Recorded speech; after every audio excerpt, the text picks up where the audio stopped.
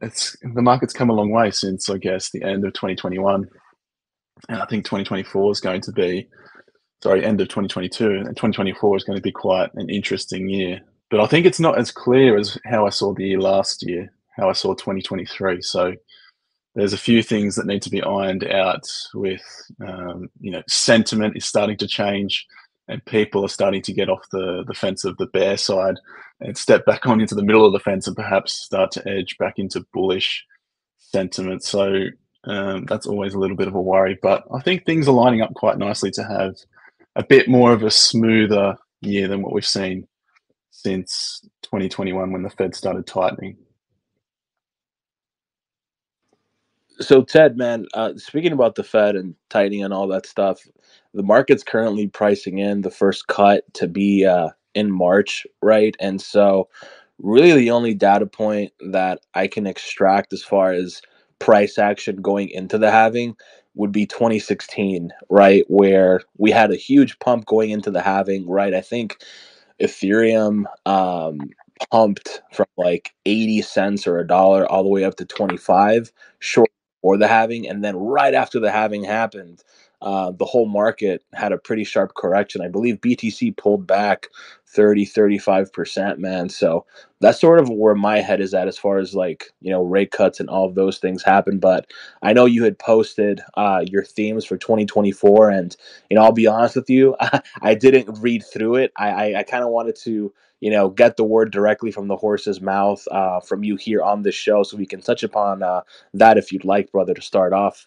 Yeah, for sure. I'll speak about the rate cuts and what I think is going to happen this year with regards to what the Fed do with their monetary policy, because obviously they've been tightening for the best part of almost 2 years now, and they're finally on hold. So I think that's where they'll remain this year. I don't see the case for rate cuts yet at all, because you've got growth quite stable and actually trending higher throughout 2023, which no one predicted.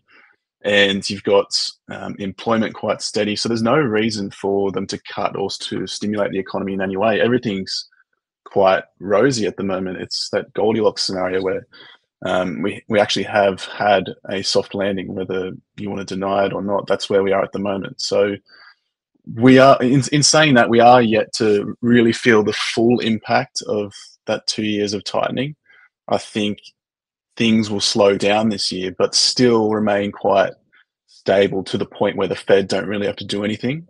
We're so used to them every meeting. What are they going to do? Well, monetary policy was the most exciting thing for the last 2 years, which is usually never the case. Monetary policy is quite boring. But this year, I think we'll go back to that. Macro is quite boring and things are just steadily ticking along. Yeah, we might see inflation tick a little bit higher. I think that's the real risk this year, because we're coming out of 2023 where the base effects of 2022, 2021 having such high inflation prints, those year-on-year numbers came in drastically lower last year. But we're going to have to start comparing last year's numbers to this year's numbers, and that's where we might see those baseline effects start to have a little bit of a negative impact with regard to inflation printing a little bit higher this year. But I don't think it's going to get to the levels where it's a concern for the Fed.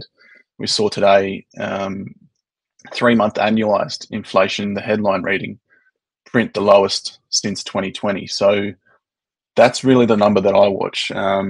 If you're looking at inflation, look at the 3-month annualized to get a gauge of where the Fed are watching. They're not going to be looking at what's inflation now compared to a year ago. They want to see that short-term trend. Is it trending higher? Do we need to do something, or is it okay? So at the moment, inflation's in a good spot. Growth's in a good spot. Employment's in a good spot. So there's no case. I think that March pricing for the first rate cut is totally off the ball, off target, and you probably won't see any rate cuts this year unless that data really starts to change and we see some negative inflation prints, inflation printing higher, growth starting to trend lower. I think it's totally off the mark.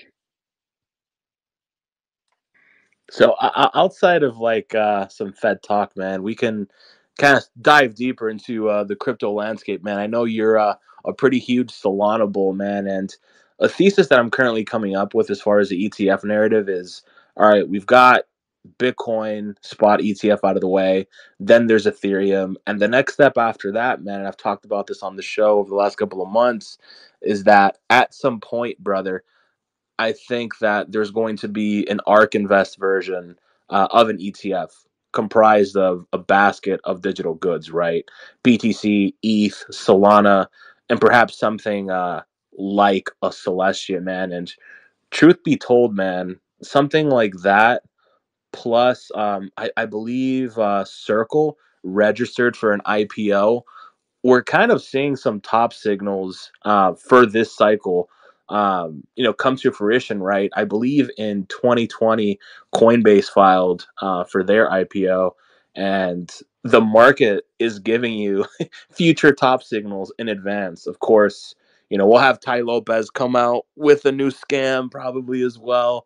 Uh, to begin to signal the top as well. What are your thoughts on something like that occurring as far as the ETF narrative goes, man? These things tend to happen, you know, close to the Pico top of every cycle. Happened in 2017, happened in 2021 with the IPOs, and now it's like, all right, what's the next step after all those things? Yeah. You make a good point. I think the greatest top signal so far, the one with the highest hit rate, I think it's got 100% in terms of hit rate, was Coinbase getting to the top of the Apple App Store. So I'm not sure where we are now, but I think you want to keep an eye on that. As far as IPOs, Circle's just announced that they're going to be looking to do an IPO sometime this year, I believe. So things like that, yeah, previously they've been tops, but I think it depends on your time frame. So are you an investor that's day trading? Are you an investor that's got the next decade in mind? If you're an investor that's got the next decade in mind, all of these things are quite bullish. So institutional adoption, it strays away from the original vision of crypto, but in a world where capitalism is king and capital flows are the things that drive these markets higher. That's what we want in its purest, most basic form. You want more money into this market. So you've seen that with gold back in 2004 when ETFs were approved in the US. Ever since, it's been basically up only until that asset class has got to a level where it's quite mature now, and the banks basically run those markets and move it how they want, and don't really care for higher prices so much. So that's become quite a range-bound market. But eventually, Bitcoin's going to end up in the same basket as something like gold, and that's going to take, we've got ETFs now, but that's going to take 10 to 15 years for it to truly evolve into the behemoth that it could be, something like gold, and something that everyone has in their pension fund. Everyone's diversifying their portfolios with digital assets. So if we are truly going to move into an asset class that is for all, we have to have these events take place. They might be top signals in the short term because that maximum euphoria in that moment is reached, and people are like, all right, what's next? There's not much in the short term, so I'm going to sell my bags. Or there's people that were positioned before the event. It's just that whole short term ebbing and flowing of position making, position taking, and closing out profit. So yeah, I think it's very much just dependent on your time frame. We saw that only 2 years ago, FTX blew up. FTX was supposedly the greatest thing for crypto at the time. It brought a lot of new money to the space, but it blew up, reset the market, and now we've got a new narrative. So with an asset class that's so immature, that's going to continue to be a feature of the market and not so much a bug until we reach levels like we're starting to tease with institutional adoption in the US and around the world.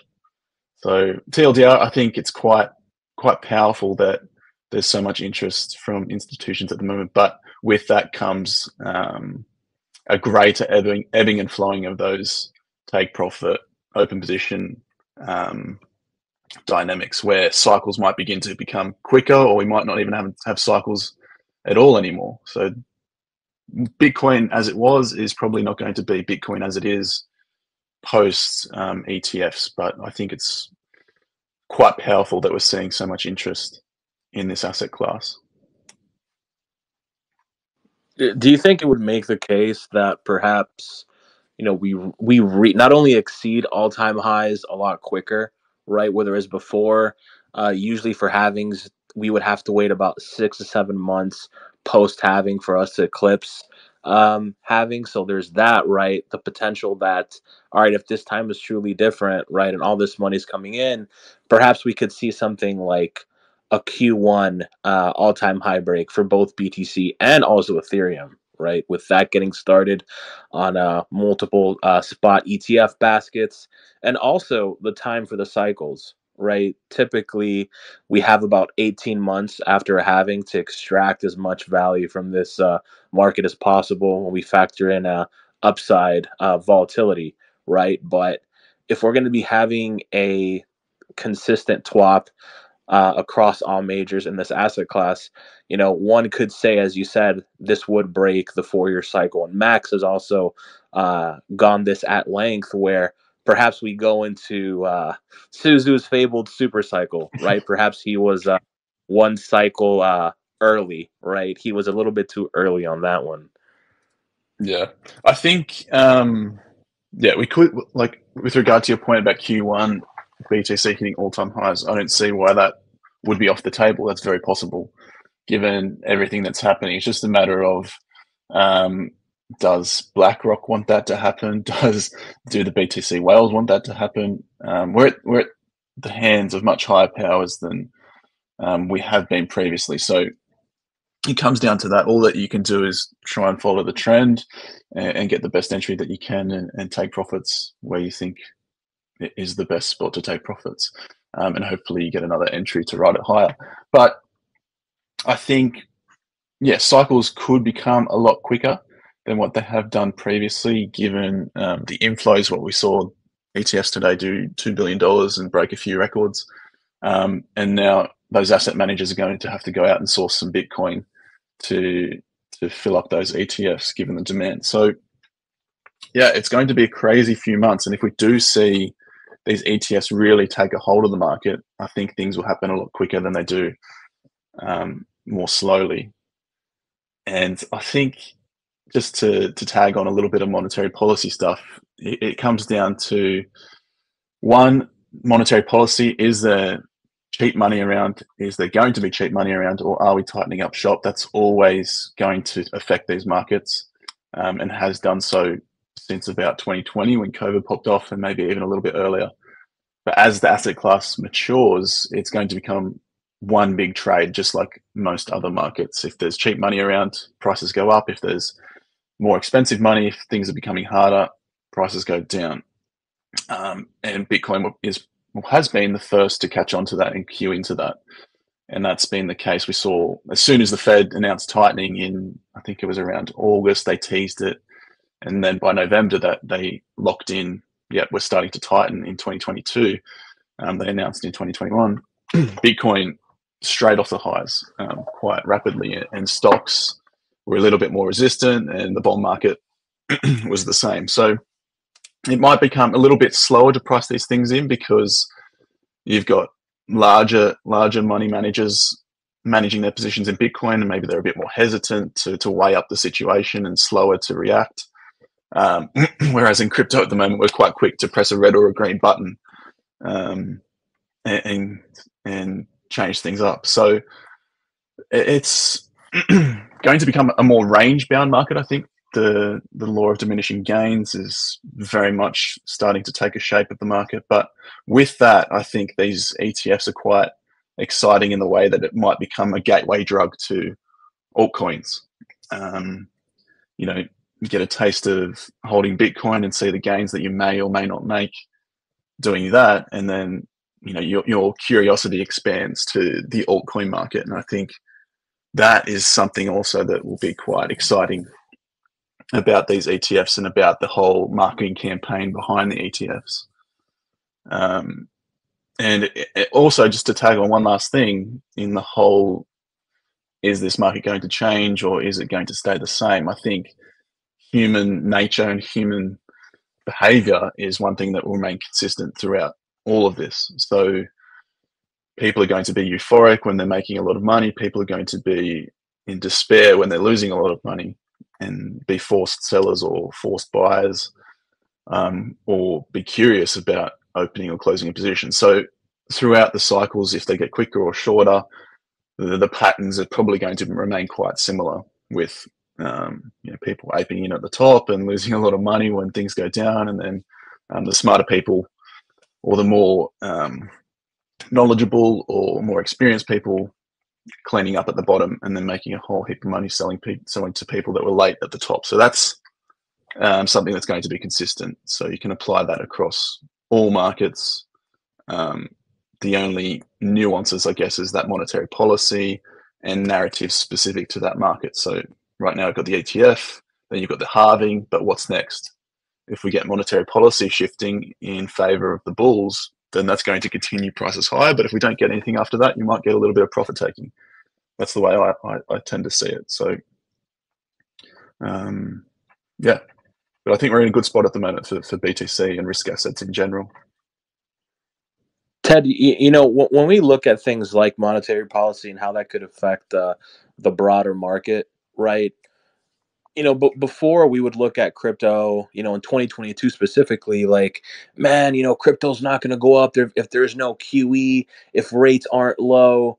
But the fact of the matter is, man, over the last couple of quarters, right, Tether has basically been doing on-chain QE, and more recently, USDC has been printing money as well. And I know you're an individual that likes to use AI and all that sort of stuff. And there's this chart that you've been posting over the last, 1 or 2 quarters, talking about crypto delta liquidity, right? And we're now at a spot where we're starting to see actual new inflows, right? So going into this year, right, we've got a massive election, and if we're paying attention to what the market is telling us, and usually the market has been right when it comes to these massive things, whether it's rate hikes, rate cuts, even things like CPI, right? I know today we missed a print, but as you said, it's somewhat of a nothing burger. And currently, right now, right, when it comes to the elections, it really seems that we're more than likely going to be having an administration that is more um, pro growth, right, and more in-house infrastructure, everything being built in America, by in America and for America, right? So everything in-house, and that's pretty good for growth, right? That's pretty good for your low cap stocks, for the consumer, all that stuff. So if we're pricing that in, right, do you think there's a case to be made that perhaps we would see interest rates going back down to near zero, right?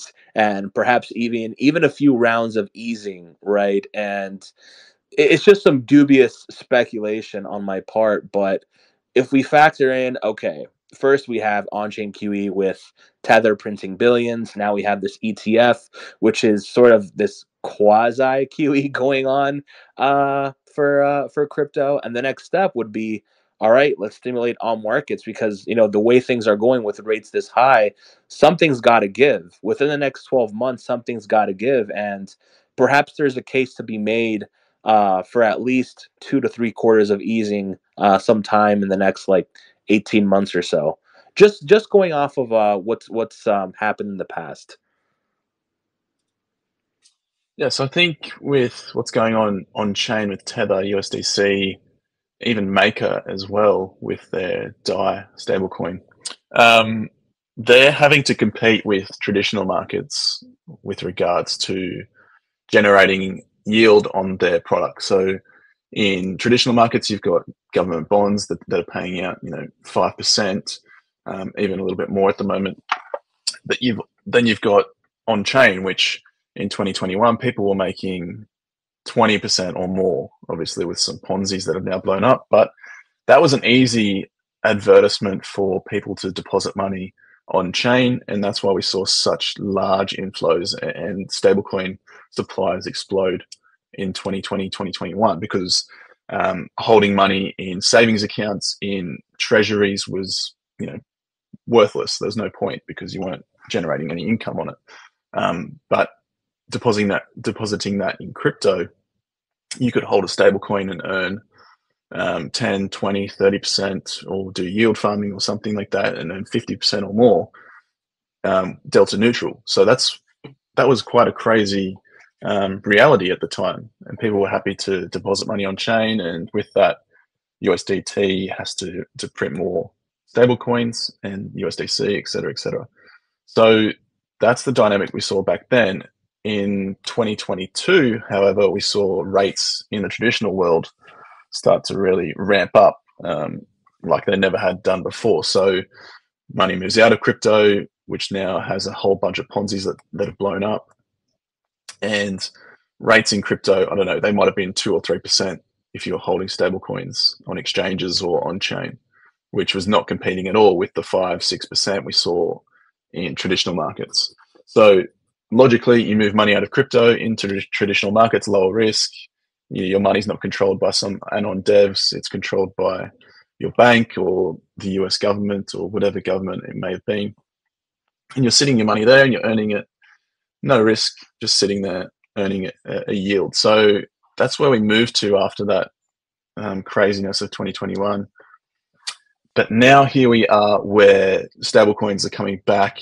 We're seeing a lot of printing with Tether, USDC Maker, and that has come about because they've started to increase the yield on their products. So I think Maker were the first ones to start because you saw DAI really ramp up high at the middle of 2023, and then the others have caught up. So Tether now, if I can get it up on my computer quickly, but Tether, USDC, they're all offering around 4 to 5 to 6% for holding their product and staking it or locking it up or whatever their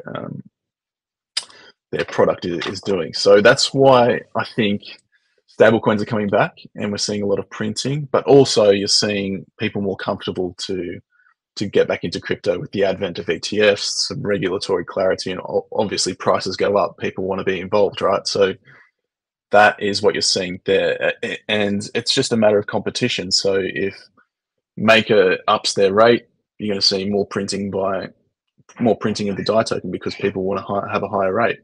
And the same is said for USDC or Tether. It's just a competition thing. So I think that will continue to be a feature of this market where people are chasing that higher yield, higher rate on their stable coin, and whoever can win that battle will win the market share. So that's quite an interesting development.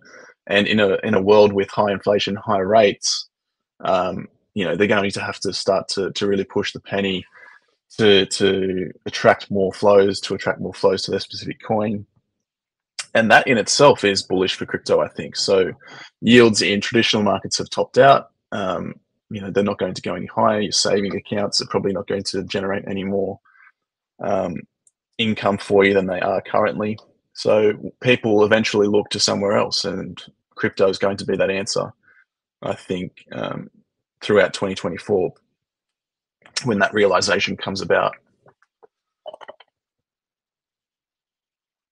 Yeah, and speaking of like other stable coins and all that stuff, I know there's this one project that Arthur Hayes has been talking about, and it's also backed by Kobe, called Athena Labs, and their stable coin is called USDE, and there's currently just over $100 million that's been printed so far year to date, and they're doing something with bonds and all that stuff. I haven't really looked into it that deeply, but the case for stables definitely marks an intriguing inflection point, and I think sometime in this cycle we're going to see the total market cap for all stables eclipsing 1 trillion, and I think that's probably a metric that we're going to be overheated near the top, right? Similar to last cycle, right, where once BTC crossed the $1 trillion in market cap, that was pretty much most of the upside that was done, right? By the time BTC eclipsed 60,000,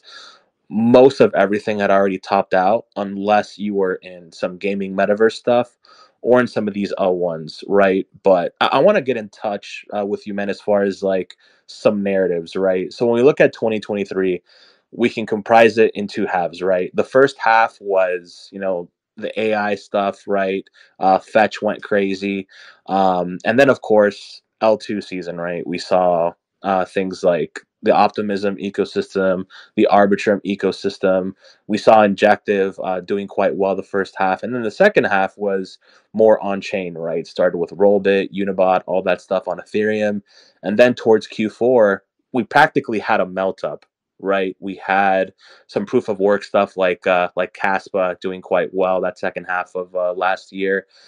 We had some newer projects, right, like Say Network with parallelized EVMs. Perhaps that's a precursor to things like Monad, right? The whole market is going crazy over Monad, even though the token might not be out for like a year plus, right?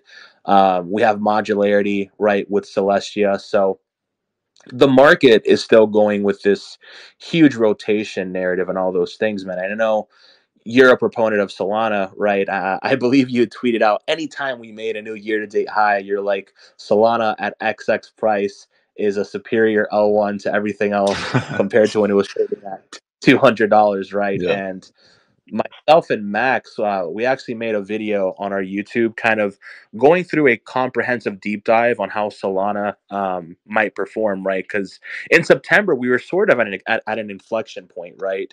Even though we had saw Solana rally from $8 to $31, it was 50% off of the highs, and we were hearing, two sides of the camp. Is this going to be Neo, right? Where it was the baby of a cycle, and then all it did was make a macro high, right? And a double top on USDT valuation, right? But at the same time, right, around that time in August, September, coming off of that, hyper speculative bubble of, the on chain rotation on ETH, it was like, all right, like we know Ethereum can't really be sustainable for all these newcomers. What's the next thing? It has to be Sol, right? We've got all these developments with MarginFi, Jupiter, and really like almost every single narrative that happened in 2023 started on Solana.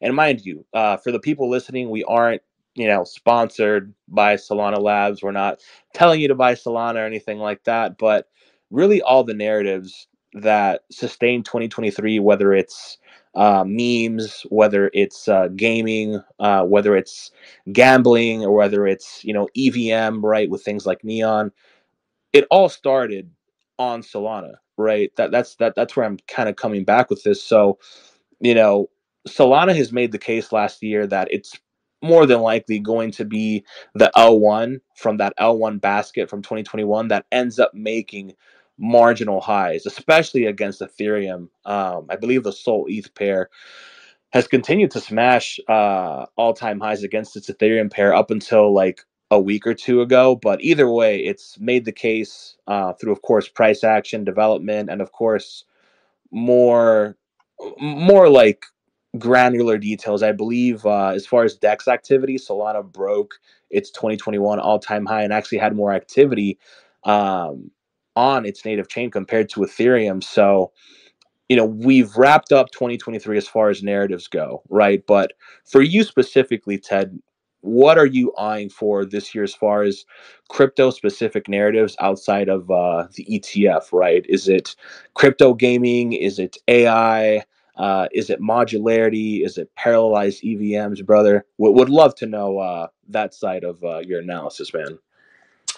Yeah, for sure. I think my approach now is very different to what it was back in 2020 or even 2019 and 2021, where there were so many things to look at in crypto. It was almost like anything went up, and there was just so much money flowing about. Which I'm not saying this time is going to be different, but learning from that and trying to chase every single narrative and trying to get a piece of the pie of everything was no way to maximize performance during that period. If you're trying to do that, I think GCR said it actually, or someone might have said it before him, but he said those who chase two rabbits will never catch one, like something like that.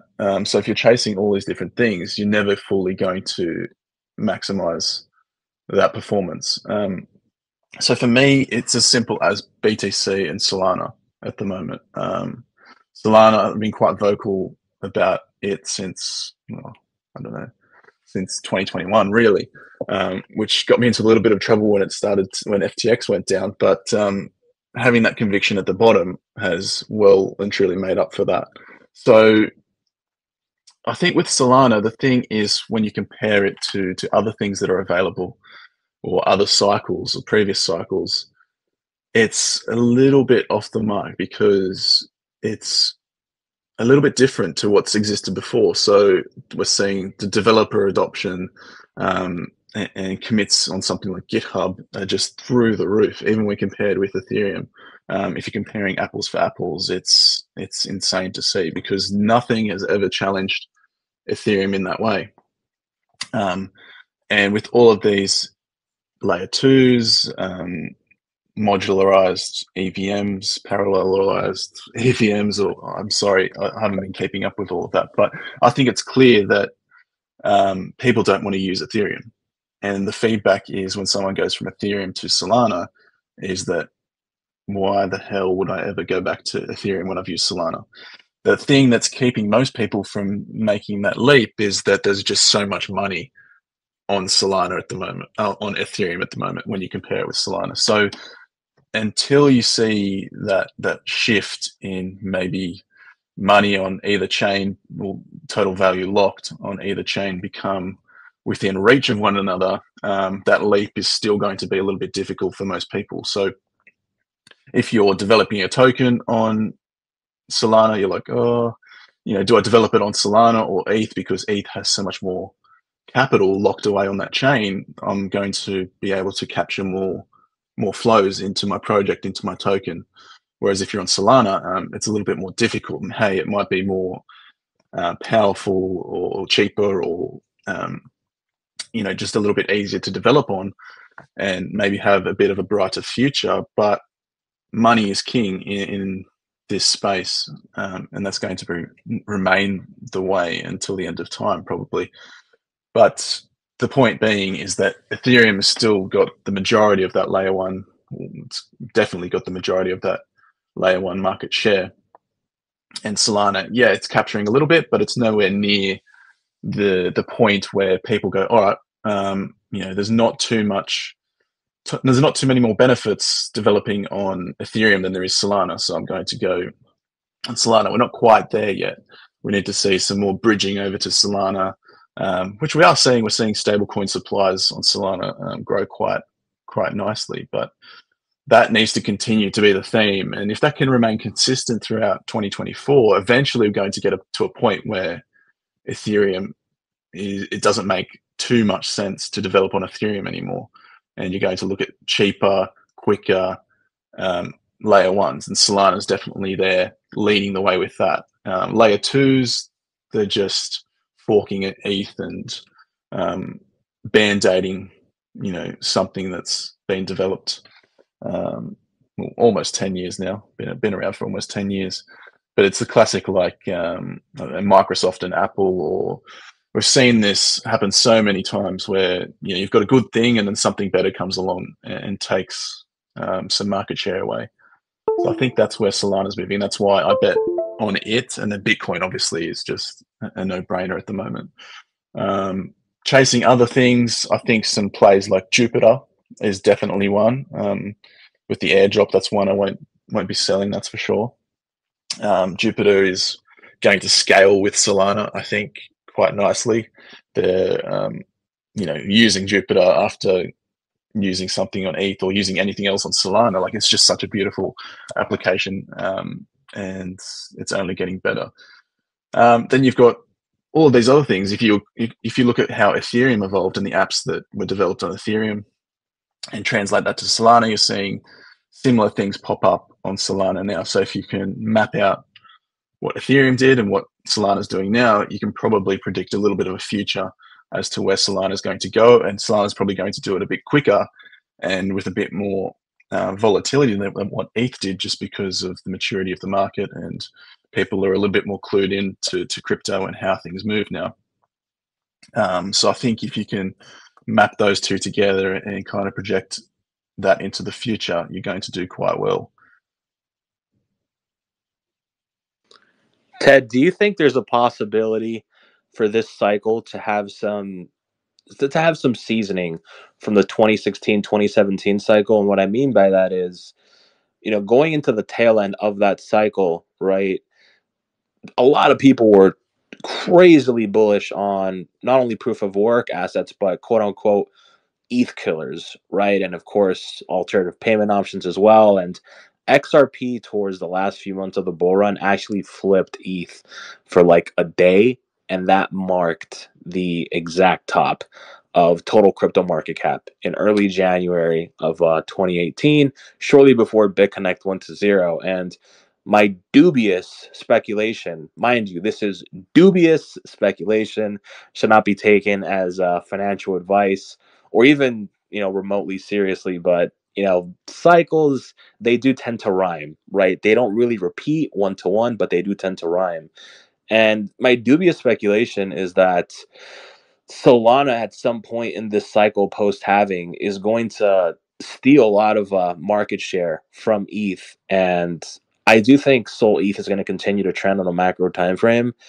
And I think there's a case to be made where Sol actually flips ETH to mark the exact top of this cycle. And, truth be told, man, we're now seeing Solana being showcased on national TV as the top three assets, right? Before it was just Bitcoin, right? And then it became Bitcoin and ETH. And now it's Bitcoin, ETH, and Solana. And I think Solana has definitely not definitely, but is starting to earn its place as that apex asset. Where, all right, we've had the smart contract playground test with ETH. Now let's build the next thing. Let's build on top of that narrative and make it better. Now that we've had a few years to test the grounds to see what works, what doesn't, and kind of add our own flavor to it, right? Um, a lot of devs actually come from developing Rust and not so much Solidity and all that stuff. So from like a traditional coding's perspective, people are more from like the coding space, they're more like prone to go over to Solana rather than just Ethereum and deal with like all the complexities with L2s and all that stuff. And there's even things like L3s right now. And I kind of think that that side of the crypto space is just getting way too far ahead of itself, man. I believe there's like 24, close to 24 L2s now on ETH. And yeah, it really shouldn't be that dilutive, man, to be honest. So what are your thoughts on that, brother, when it comes to dubious speculation for this cycle, when it comes to the Sol valuation? Yeah, it's crazy. I can't believe there's so many layer twos. Like to me, that just says one thing, that people don't want to use ETH. And Solana, like, so if we break it down to its most simple component, just before I get to price predictions or speculation, I think, so why do people want to use layer ones? They want to transfer money. They want to bet on shitcoins. They want to do some DeFi farming or something in DeFi. So what do they want? They want that to happen fast. They want it to be cheap, and they want to, participate with the largest sums of money as possible. And it's simple, fundamental. That's what people want to do. And we saw yesterday as ETH started to ramp, gas prices went up to, I don't know, there was something, I wasn't sure, I'm not sure what the Gwei was, but I saw someone post a screenshot of $60 to send $100 in US dollars, in USDT, sorry. So that is just not sustainable, and it's not going to be sustainable when the masses come back and start punting on shitcoins on Ethereum. They're going to be like, what the hell is this? This is just stupid. So they're going to look for an alternative. And we're already seeing that Solana is happily accepting those flows and doing what layer ones are supposed to do, is just transact in the most fast and cheapest way. And you can argue that security is a concern, but Solana's catching up with regards to the number of nodes, and they've got Financer coming out at the end of the year. Like, things are very much on the up there. So that's the way I look at it. What do people want to do? They want to transact fast and cheaply and get things done on layer ones. They don't really care so much for security or, you've got Bitcoin for that. You've got Bitcoin as storing a value, locking away funds. however you want to do so. So if you pair Bitcoin and Solana together, it's probably a pretty good duo to just interact with crypto in general. As far as price targets, pulling up the Sol ETH chart now, obviously it depends on this ETF. If this ETF goes through for ETH, which it's highly likely that it does, that narrative needs to play its course. And you're going to see, just like Bitcoin, pricing into this ETF ahead of time, which we're seeing now. And eventually that's going to have a Bitcoin moment where, okay, the ETH ETF is approved, what's next? And the market shifts its attention to what's next. And that could be a Solana ETF, who knows? One of the themes for this year was the year of my themes was some speculation that there could be altcoin ETFs pop up now that we've had a precedent of Bitcoin being approved. These fund managers are going to,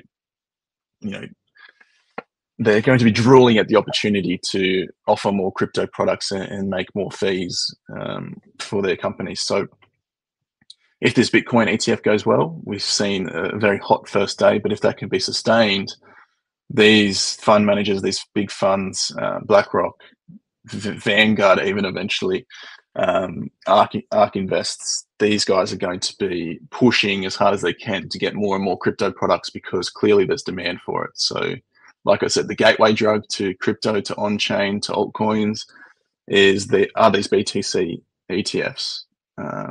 That's very much my view. So, ETH is going to play its course. It's going to price in this ETF. If that does or doesn't come, it'll probably top out there. And then you'll see Solana probably take shape again and push into the highs and really regain whatever it may have lost through this period of the ETF, the ETH ETF being priced in. So, as far as a Pico top with Sol rotating above ETH, very much possible. That's a bit too far ahead for me to say yes or no. But it's anything. If we've learned anything over the last couple of years, is that anything is possible in crypto. But one thing I do see happening is that consistent narrative of moving away from ETH and moving into something else. And Solana's very much there, waiting to take those flows that come out of ETH.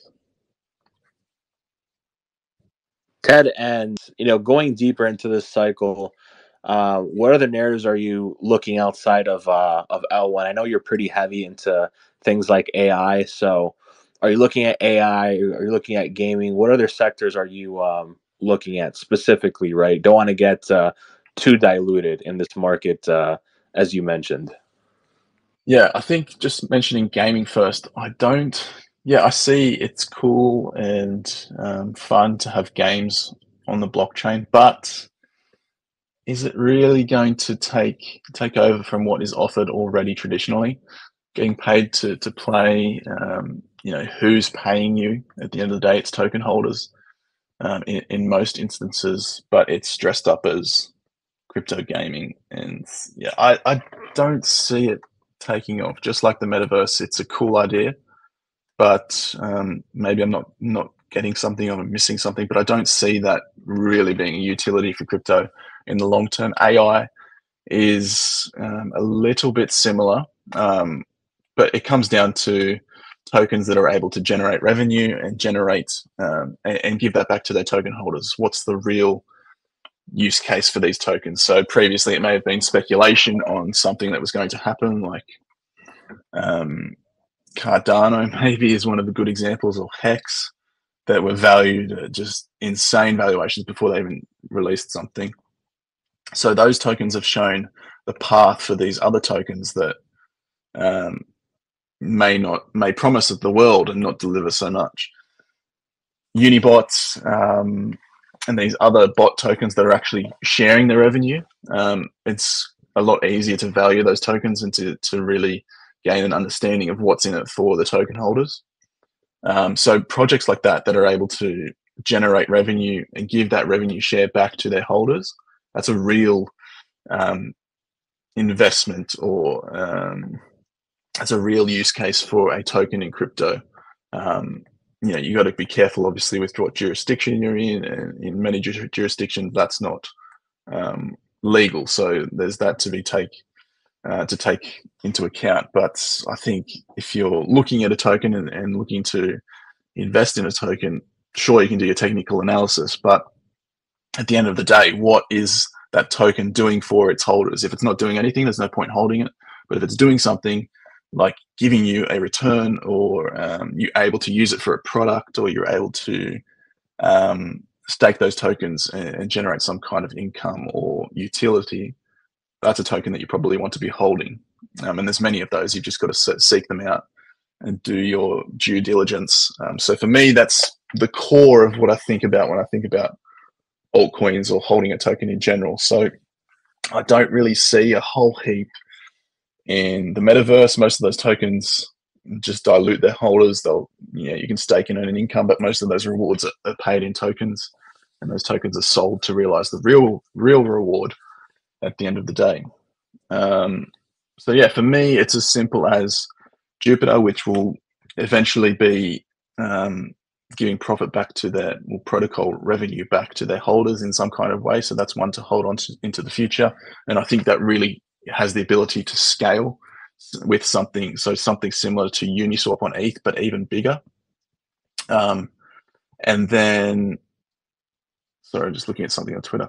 And then Solana and Bitcoin. So those three at the moment, keeping it simple, are the ones for me, because spreading my bets is, one, time consuming. You've got to keep up with each project, what they're doing, every intricacy of it. And then two, it's, why bet on something that's outside of my core belief and my core research, when I can bet on those things that I'm truly convinced are going to do something for my portfolio. Yeah, I definitely agree on like the dilution part, man. When it comes to things like metaverse or even attention, right? Even though people like yourself and myself have been in this industry for years and years and years, it's so difficult to have a bandwidth where you're focused on 10 different ecosystems, right? And a few weeks ago, market bandwidth as far as attention goes got so expansive that people were betting on AVAX inscriptions out of everything, Ted. AVAX inscriptions, and I was just mind boggled, right? Like, I'm keeping it pretty simple this cycle, right? Modularity and parallelized EVMs slash L1s, right? With a sprinkle of gaming here and there, right? But outside of that, dude, like, I know we have ordinals, right, which is another crazy ecosystem in of itself. You now have bridging solutions, right? You're going to be able to bridge BRC20s into ETH and vice versa. There's some lending protocols. It's kind of crazy, right? It's sort of like people are trying to take Bitcoin from like a proof of work asset uh, into this sort of Ethereum based platform, right? And man, I wonder how like the Bitcoin base layer is going to look a year from now, right? And I'd like to get I'd like to get your thoughts as well, dude. Like, do you think we're kind of experimenting way too much with Bitcoin and we should leave it enough as it is, or do you encourage like more dubious speculation like this? I know Taproot Wizards, or they're doing a plethora of things when it comes to quote unquote BTC DeFi. Yeah. It's like anything. Capturing the new shiny thing is always attractive to most investors, and grabs that short-term attention, but it's quickly evaporated. And you're seeing that with in the bear market. Well, there you go. There's a GCR quote. Sorry, going back to that. He who chases two rabbits catches neither. Yeah. But so these short-term shiny toys that pop up, we saw it with, what was that, Friend Tech, or that social platform? Yeah, it was Friend Tech by Racer. Yeah. So I don't think that's doing a whole heap at the moment. I could be wrong, but that was something shiny that popped off for a month, maybe. Hamster racing in the depths of the bear. That was crazy. So these things, I put them all in the same basket, to be honest. It's just a short-term attention grab. yeah, hey, they might deliver value and, like I said, deliver token value for their holders or deliver value to their token holders, which is great. But eventually, that attention goes away and things shift back to more infrastructure. What's actually going to scale with crypto? What's going to add value to the space perpetually? So things like Solana, things like BTC, obviously is going to stay there forever. And if you believe in an ecosystem that's going to scale with crypto, you want to be looking at those ecosystem tokens that are going to scale with that ecosystem. So simply, that's how I see things. That short-term attention grab is fun. If you can capture it, it's great, but it's more a hit and run type of play than it is something that I'd pay attention to over the long run. Ted, and speaking about attention grabbing and the market paying attention to a few projects, there's like three projects right now that have really captured the market's attention with tokens that aren't even out yet, right? You've got Berachain, Monad, and also Eigenlayer. Are any of these three projects under your radar, or are you just looking at what's in front of you right now?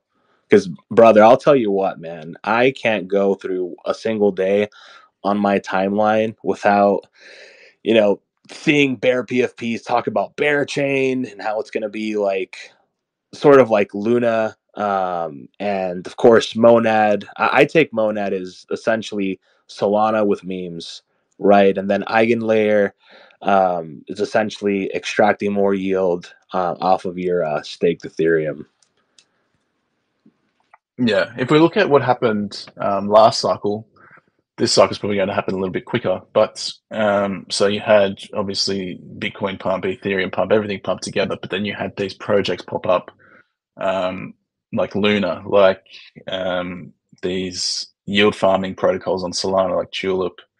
There's another one that escapes my mind at the moment, but these things are going to pop up while the market is hot, and I guess it's up to us to decide whether this is going to stay and scale with crypto, scale with the ecosystems, or if it's going to just be that short term attention grab. So these things are going to pop up. I haven't heard a whole heap about these other. Did you say Eigenlayer? Was it?